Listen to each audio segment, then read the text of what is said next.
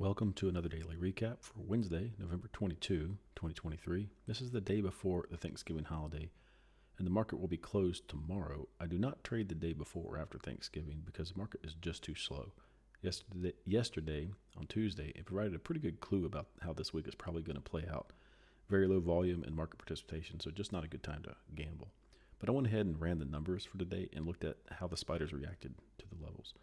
So the two lines you see are the only two numbers that the spiders hit, and it really wasn't in an ideal trading environment. So let's look at what would have happened had you chosen to take the trades today.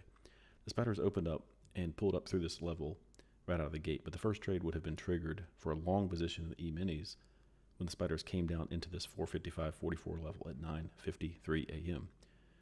So you want to let the clock ride out until after 9:45 a.m. So this obviously was wrong. It sliced through like a knife through hot butter. Then they got down to this next level at 454.40 very quickly, and not enough time had elapsed to provide the signal that I look for to know whether this trade might be a fumble. So when the spiders got to this zone at 454.40, what do? Well, this level is supposed to be support for another long trade, so you buy again down here and then average in your position.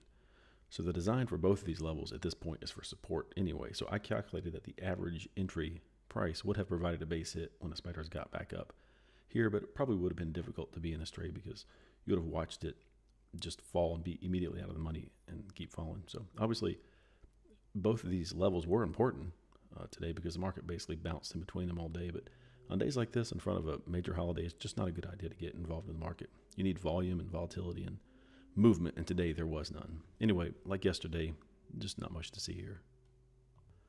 Tomorrow there will be no trades because it's Thanksgiving, and I don't plan to trade on Friday either, but I'll probably run the numbers and take a look at what happened afterward like I did today. So thank you and have a great Thanksgiving holiday.